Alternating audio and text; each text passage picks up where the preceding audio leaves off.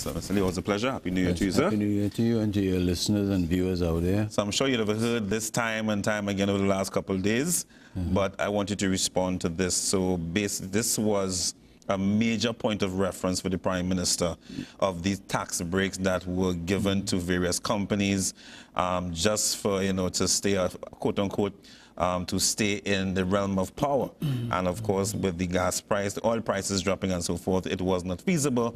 That money did not come back into the country. And as he mentioned, the lifeblood of the country was drained. There was a hemorrhaging, I'll use that term, of the lifeblood of the country because of these tax breaks added to whatever other decisions that were made. I've heard the mention that, we've heard this before, but there are those who are on social media and others who are saying, you know what, these figures are for some reason clearer to me now than before. And it seems as though the Prime Minister has gotten some favor by some in the public domain over these last 2 days. But how do you feel about what you've witnessed the last couple of days? Let me start off with to your listeners and viewers out there. I always feel blessed coming into your studio. Well, we're glad that you feel blessed. I'm always grateful when you invite me. No problem. Thank you for coming. So thank you again, Sheldon. Let me first start off, and I don't know if given how Dr. Rowley, Prime Minister, had his whole past 2 days, his theme was mind your business. So I really don't know if you really want me to answer. Maybe Dr. Rowley, Prime Minister, might not want us to answer because you're seeing people are responding and they're getting angry and they're getting vexed because they're trying to say that what Dr. Rowley tried to present there over the last 2 days doesn't add up. The numbers just doesn't add up. And so his theme is mind your business, so I'm going to mind his business this afternoon. All right. I'm sure he wouldn't mind. So that, because I really don't understand the theme, mind your business. He doesn't want anybody to challenge his government because when they came in, it's funny, when they came into government, one of their biggest promises was accountability, transparency, and consultation with the people. So it's a sort of a hypocrisy in his team, mind your business, and that's what they came into. I think part of the theme is mind your business, it's our business. So I don't know if he's trying to say don't let anyone distract you or let anyone, put on your horse blinders then to those who are trying to tell you otherwise. Okay. All right, let me put it this way, Sheldon. The numbers that Dr. Rowley presented, let me talk about what you just presented. Yeah, let me go from there.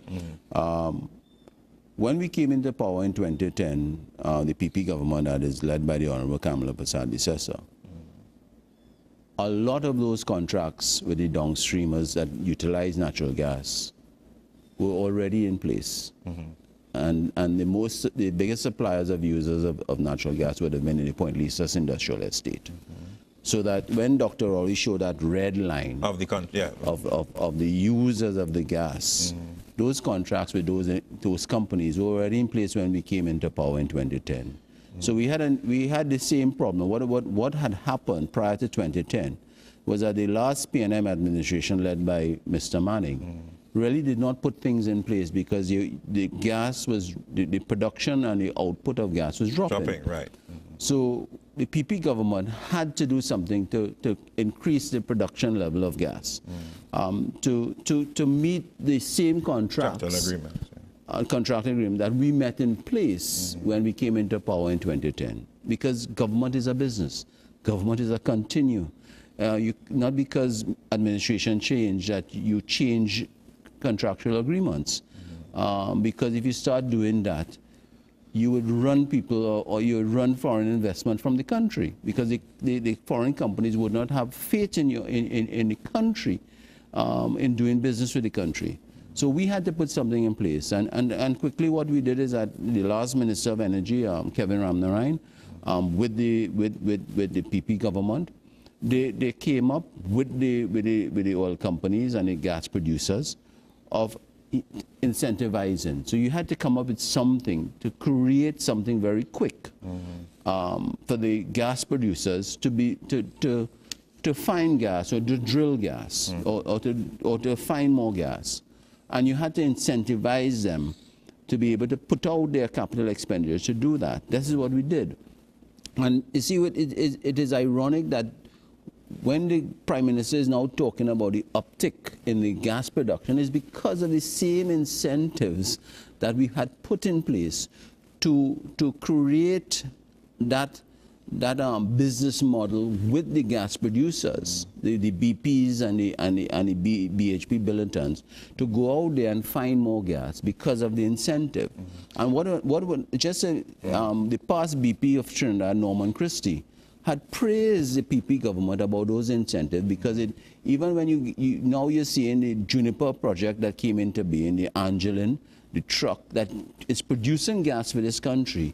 And it is because of the incentive and the work done by the PP government that the country, let us not say the PNM government, but the country is now enjoying and trying to meet the obligations of the downstreamers who depend on their business for gas. Now, these incentives that you're making reference to, I want you to go into some detail in a short while, but before we get to that, according to the Prime Minister, these incentives at that time dug an even deeper hole for the country, and of course making reference to the oil and gas industry. He made a point where he said that he learned since a boy that if you're in a hole, you don't keep on digging. You have to find a way to get out.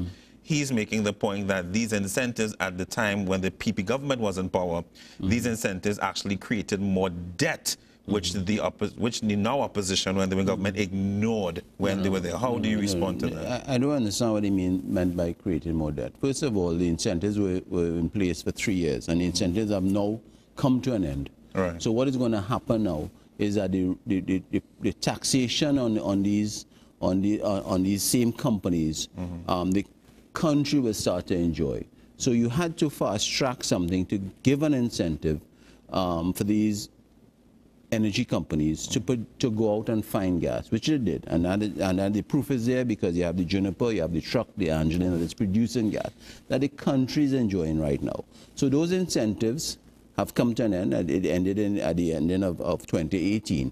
So during 2019 and 2020 going forward, you will see the taxation being paid on by these companies. So there's something, as my mother, you have to give to get, right? So that was a business model that we did. The energy companies all complimented the PP government, because remember, besides the tax that you would have given up, when these companies go about drilling, there's so much other ancillary companies that benefit and workers benefit from the drilling of gas. You have all the service providers in Trinidad and Tobago that would have enjoyed business and would have paid tax on that, right? They would have been able to employ people based on the incentives and the drilling of trying to find gas, so that it created not only, so while you might have given up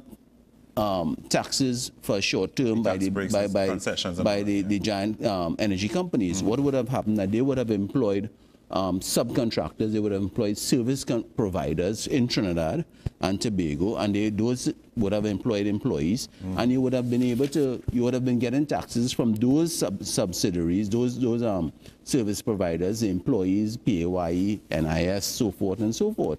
So it was a model that it benefited the country, and that is what is happening now with the uptick in gas production. So what you're saying is that these tax breaks or concessions didn't break the back of the economy. No. And what you're saying there's actual growth that took place even in the midst of the PNM being in power. When we left in 2015, and it's sad that the Prime Minister took 2 days to keep blaming the Kamala Prasad PP-led government. The Prime Minister is in government for 40 months now, approximately. And you cannot keep blaming a past regime. It is like you are in charge of running a company. But he's saying that because of all the debt, that's why they have to make the point. They have No. What has happened, Sheldon, is that this government has incurred more debt on us as citizens in the past 40 months than any other government in the past. When we left, our debt to GDP ratio was about 47%. Now, this present government has taken that debt to 61, 62%. So clearly they are borrowing. But while they are borrowing, and they have spent in the last 3 years about $160 billion in budgets, are the people feeling that sort of expenditure that was spent in the last 3 years by this present government? We just came out of a Christmas recently, just a few weeks ago, and it has been one of the worst Christmas seasons for businesses in Trinidad and Tobago. All right, all the businesses are saying it was flat and the economy is dead. I mean, just about 6 months ago, the Minister of Finance was talking about he can see clearly now the economy has turned. What has happened? Yeah, that reference was made because now we're hearing of 2019. What has happened? And this is what is happening. Such a good year. That's right. They're saying 2019 might be one of the worst years for us. So you are running a country. You are head of a company. Let us use the country as a company. You are the CEO, and after 14 months, you cannot give us the country, your shareholders, a vision where you are taking us, what has happened, and account for your last 14 months in running the company and running the country. That what has happened? What tangibles can you show to this country, to your shareholders, to your taxpayers, to the citizenry? After 14 months of running the country, what tangibles have you shown? What can you bring to the table? Nothing. In reference to the borrowing point that you made, again, you could respond to this as well. This, I think, was in part 1, where you said there was good borrowing and bad borrowing. He said they did good borrowing in terms of having to deal with the shortfalls of getting the past PP government, whereas the PP government had bad borrowing just to stay in power. Let me put it this way, Sheldon. You might have two CEOs running a company. Kamala Prasad Bissessar, let us use that analogy, was the CEO under the PP government from 2010 to 2015. Right. She has management styles, her decision-making process. You have Dr. Keith Rowley, who is now the present CEO, the Prime Minister of this country. The two might not agree on the way forward to run the company, to run the country. But that does not mean that Mrs. Prasad Bissessar's decision-making process was flawed or bad. Right. We have seen in 2010 to 20, when she came in 2010, she had to deal with certain issues like the Clico fiasco, that debacle, right? And meet all those commitments, meet all the contractors that would have been owed under the Manning administration, because it's a business. She didn't cry. What we witnessed in the last 2 days, and I'm sorry to say this, and I feel blessed inside of here, that I really don't want to say, but you saw, in my humble view, Dr. Rowley crying in the last 2 days. And I am saying, as a CEO, start to lead.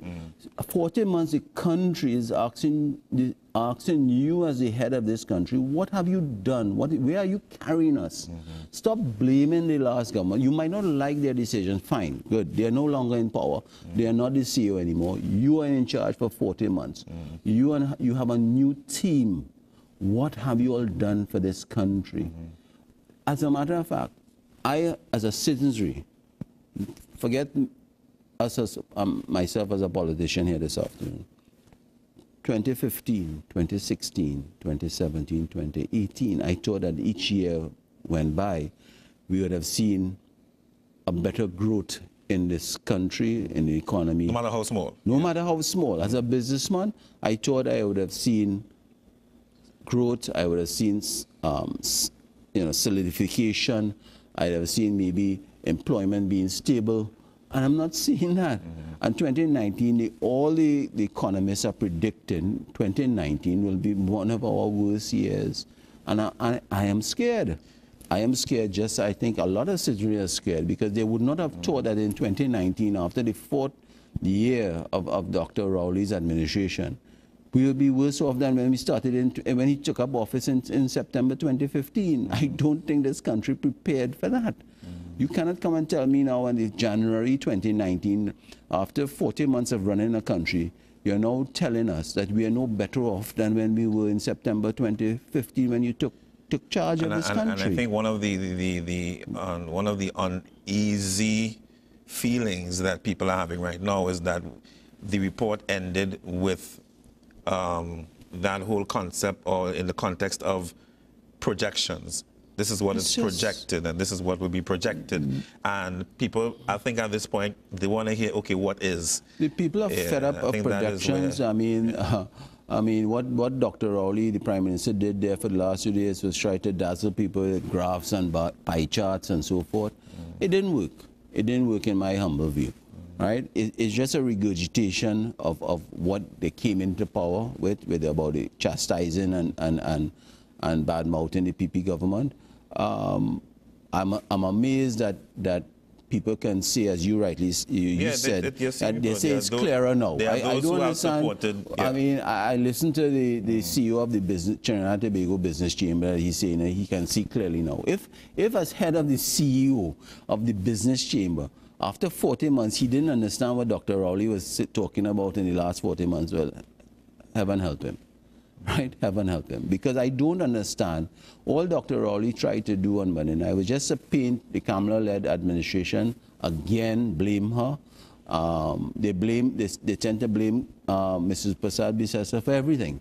So we weren't surprised when we heard this State of the Nation address. We thought it was a State of the Nation address that we had said at the beginning. I'm sure he's going to come to blame Kamala for everything under the sun, and it bore fruit that he did for the last 2 days in this presentation that he did. He added nothing of substance. He added no vision. He talked about the San Fernando waterfront, who's supposed to be, because they shut down Petrotrin, they sent home over 4,600 workers. We'll talk about that next. Right. So with the understanding, trying to fool the people that there's this Labre dry dock come in and create employment. That is yet to start. The San Fernando waterfront will create employment. That is yet to start. San Fernando project was supposed to, this is one of their projects they came into power with in 2015. We are now in 2019. It has not started. They have not built one house. Not one house have they built in the last 40 months. Petrotrin. They had a meeting this morning, but was surrounding something else, and the so-called the health insurance, so forth, for the workers. But that was a major part of his presentation as well. And he spoke about the proposed royalties and so forth that they expect to get $7 billion by, of course, with this new arrangement with Heritage. Whereas if they had stuck with what was happening, there would have been $2 billion loss per year. Yeah, we heard that narrative. We heard that narrative. We heard the narrative. What Dr. Rowley is trying to do to the public is trying to. Is that impossible? That $7 billion, is that far-fetched? What time frame was he saying going to make the $7 billion? He gave a few years. I can't. Right. Yeah, he gave a few years. Yeah. Right. Not now. Not now. Right. So what happened to the 4,600 people that were sent home?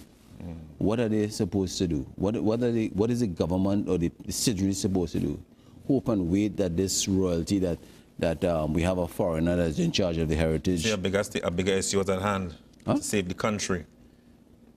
Save the country. He said, yes, people's jobs are lost, and he sympathized. And he also said in his State of the Mind Your Business address that he's aware, based on his decision, a lot of businesses will closed up, and employees sent home. Now, that's not that. Besides Petrotrin, besides TSTT, so his decision-making process in the last 40 months has caused businesses, small and medium business, to close up and send home employees on the breadline.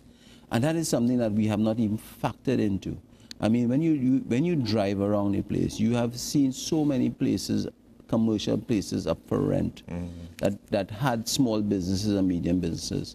When you walk through Trin City Mall, the amount of shops that are closed up now is amazing. I've counted over 50 stores have closed up and left Trin City Mall because the economy is not there. There's no, the people are not buying because a lot of people have lost their jobs, and even those who are employed are managing their funds very frugally now because they don't know if their job will be on the chopping line. So that when you have people like in the state enterprise like WASA and TSTT and so forth that thought that that felt secure, they're no longer secure. So the job market or the employment market of these, you're not secure anymore. He said people are not seeing, and I'm listening to you saying, and that, again, is something that he continues to defend, where he says that, listen, people need to see the bigger picture of country first, and sacrifices need to be made. So and we have no problem with, I think this is the normal man of the street. through a needle, right. And he said, look at the bigger picture. I hear you. Yeah. And I think the normal individual, and even including myself, as I said, I think we are all patriots to this country. We all love our country. And we don't have a problem in taking some medication for the bigger picture, right, to get better. But you cannot come and tell this country, after 40 months, you're saying the same thing that you started on September the 8th, 2015. Your rhetoric has not changed. So how much medicine you want me to take? I was not. How much medication you want me to? For the last 40 months, I'm taking medication. Overdose just now? Right? and you want me to still take medication? I mean, I have no problem if I take medication. And I would have thought after maybe 12 months, 24 months, my dosage would have gone down. But you're increasing my dosage of medication. So I mean, and I couldn't put it any better than that. And I really, that's clear. I mean, I don't really like to bash in government, especially in a place like this, right? But I'm talking as a citizenry because I'm talking like I'm a businessman. I'm a normal individual. I'm no better than anyone else. And after 40 months, you cannot come and tell this country, you have nothing, you have not given us any hope. You are saying, take more medication. That's what I said. Right? Take more NyQuil. Go to sleep. I mean, you come on. But tell us what have you done in the last 40 months. Let us talk. Let me try to bring some clarity to this discussion here. The Galleon Passage, which is the Tobago ferry, is a total fiasco. You are fooling the people. Not only Tobagonians, but any Trinbagonians who use the Galleon Passage to even go to Tobago for a vacation or business or something, right? We are a twin island state. You're now telling me, well, the Galleon Passage, it really is a vessel not for rough seas. Hear what he said. It really was a vessel for the Toko port. So that was really supposed to be used from Toko to Tobago. Was, one of the conversations meeting. So what are you putting first? The horse before the cart? Because if the Galleon Passage was really for the Tobago port between Toko and Scarborough, you have not even built the highway, as you said, to go to Toko or even the port of Toko. So who are you really fooling the people? And your procurement practices are questionable. Look at they went down to Australia and they purchased 2 vessels. No procurement. No procurement. The Galleon Passage was done with no procurement. And okay, so people might say, well, Kamala did it somewhere. But the people are looking for something better, right? So you chastise, you blame Kamala. Do it different. Have you done it different? And the answer is no. Have you accounted to the people, as you said? No. Are you more transparent? No. Are you more consultation with you have more consultation with people? No. So what have you done different? You blame Kamala, so what have you done different? I welcome your comments on 360-0105, 360-0105. Just before the break, Mr. David Lee was talking about how much medication can we take. And one thing I know about medication, if you're taking too much of it, at some point in time, you're going to become addicted, and then you're going to have an overdose, and then you die. So for us not to reach a point of death based on what Mr. Lee is saying, in light of what's happening in the country, we saw a lot of projections in the reports, but people are asking the question, okay, is it that with all these projections, what's going on now? And many believe that I'm still stuck. But if the UNC, because it's no longer a coalition, if the opposition leader, Mrs. Kamala Persaud-Bissessar, because that's her current position, if the country decides, listen, okay, and I'm just being open here, we love you, but you failed us. Dr. Rowley, we love you, but you're failing us. I'm just saying that some people be saying that they may not have any hatred or bitterness towards as individuals. I'm just saying, right? I don't hate you, but you feel as I see you. Right. Good. How am I to trust you again? Well, and that's the question I think some people are asking, given history. I think there are two folds to answer that. Let's take the two individuals' track records as running the country. Under Mrs. Bassad Bissessa's tenure, you would have seen so many schools that were built, highways. We have the same sporting facility that we see in Cuba right now that is being utilized to try and boost sports, diversification in sports tourism is being utilized right now. It was under her tenureship. That's a vision. The Cuba Children's Hospital was another vision. The South Campus UWI was another vision. All right, and it was all in a way of generating and diversifying the economy, whether it is medical tourism, whether it's sports tourism. But also what she did in 2010 to 2015 was the infrastructural aspect of Trinidad and Tobago. Throughout Trinidad and Tobago, I would say all 41 constituencies were not neglected. Right. What you might have find happening that in certain constituencies that were neglected in past regime, I'm not blaming anyone, you might have seen more work being done because it required more work to do to develop the place. You would have seen businesses flourish under Kamala Prasad Bissessa. You would have seen the economy grow under Kamala Prasad Bissessa. So she was no longer in government. The people voted against her for reasons that are yet maybe on perception was the reason more than anything else. Maybe it was based on perception, based on what was the PR or the political bantering.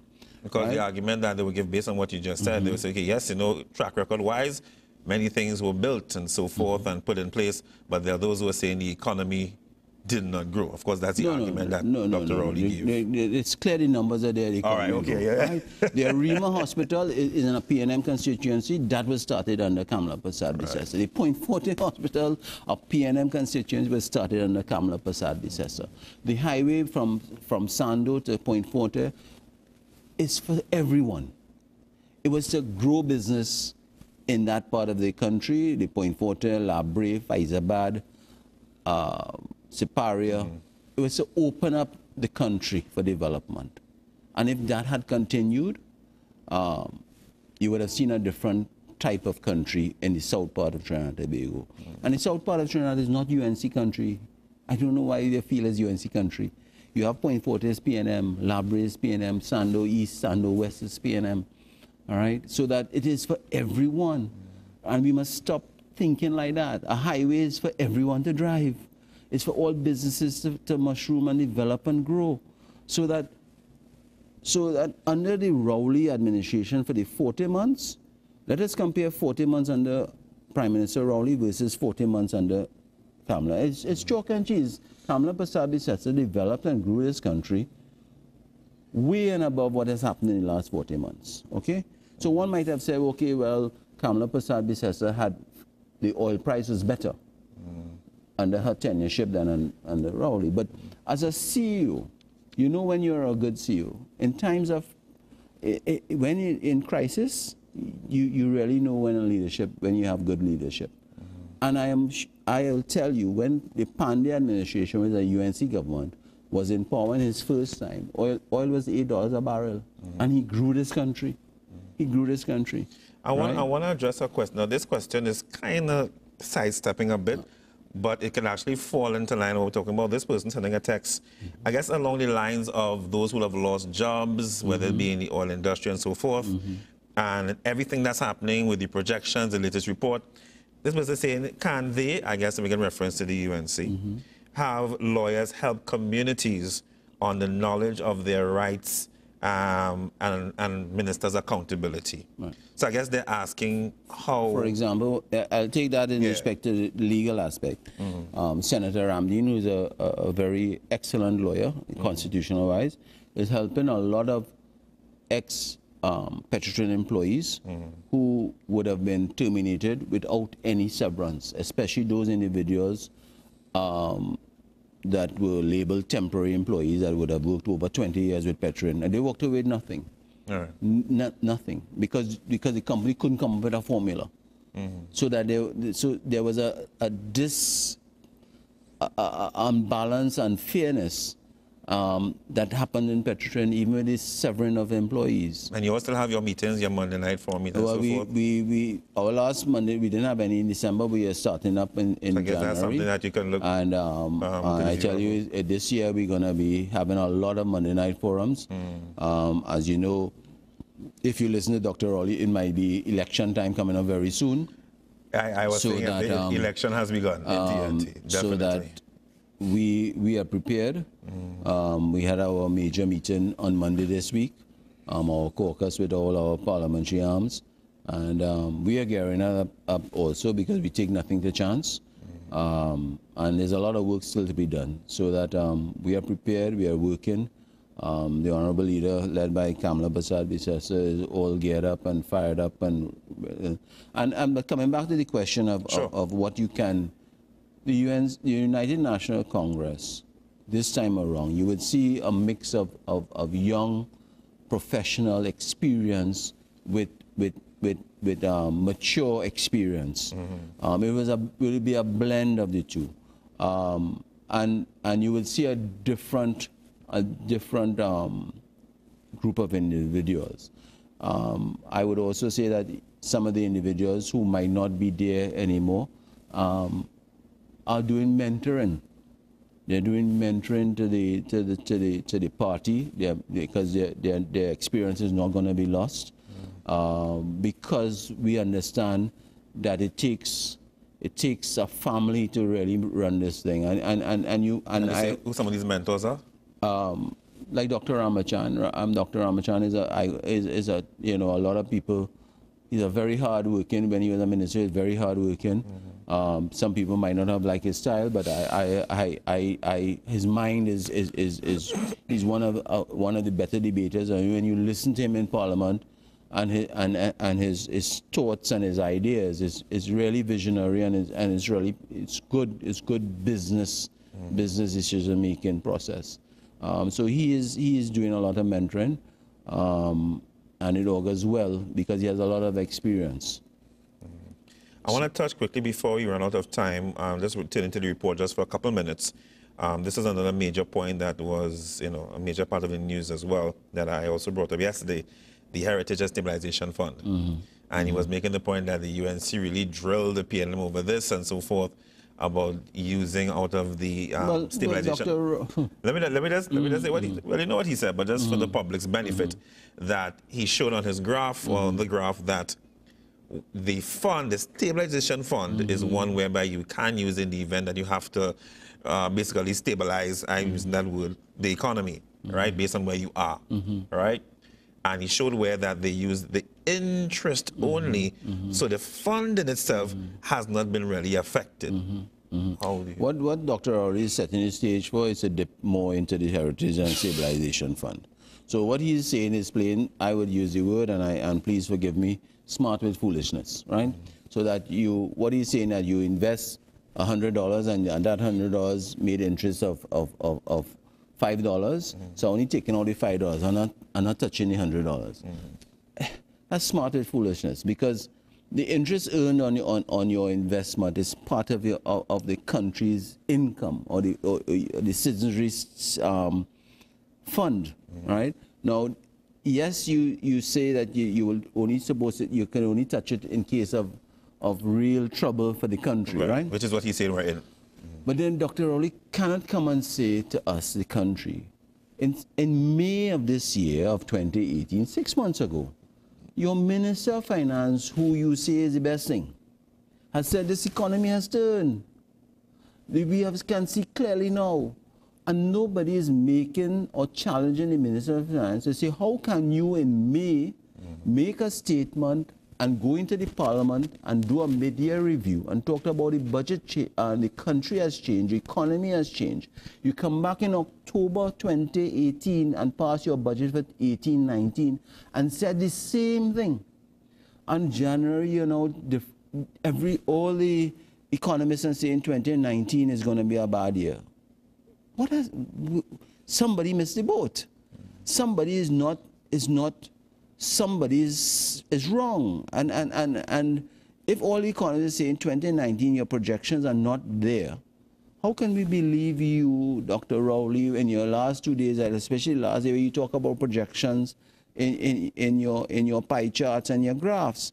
And somebody has to challenge the Minister of Finance and come and tell this country, when you said the economy has turned and you can see clearly now, and everybody felt that the economy is now going to grow, what has happened? And we need to hold the Minister of Finance accountable. So what they're doing is I have no doubt that this year in 2019, they're going to do two things. They're going to borrow more, and they're going to dip into the Heritage and Stabilization Fund. Yours, mine, everyone, all of yours out there, our nest, our savings, they're going to dip into it, right? And the reason why they're going to dip in it, because the last 40 months, they have done nothing. They have done nothing for this country to really take it in the part that it's really supposed to be going after 40 months. You cannot come and tell me after 40 months, take more medication. As we close, I know the opposition leader would have called for a debate. You know, what is the position of the UNC right now moving forward? Well, the opposition leader has challenged the Prime Minister to debate on his two-day presentation. I have any feedback at all on that? From the government? No, we have no feedback so far. But just let me reiterate, she has challenged him to debate one-on-one, manos y manos, to use her words, anywhere, anytime, and she's prepared to debate Dr. Rowley based on his two-day presentation and the numbers that he has shown there and projected there, and we wait and see if that happens. But besides that, we have filed certain questions in the Parliament on Friday on this two-day presentation. So one has to challenge them and see. Yes. As always, a pleasure indeed, Mr. Lee, for coming on the program and addressing these issues. Of course, that's on the public's heart and mind. And we look forward to having you again. I really hope one day, Sheldon, that you can bring me in your studio, this blessed place, and not talk politics. Politics, all right. We can talk something motivation, something, you know, I feel you feel the urge to do so. All right. We will make it happen. We'll make it happen. This has been Cloud9 on ACT on The Voice with Mr. David Lee. Motivational Monday next week, right? We'll see how it goes. Take care of yourselves and each other, and God bless you.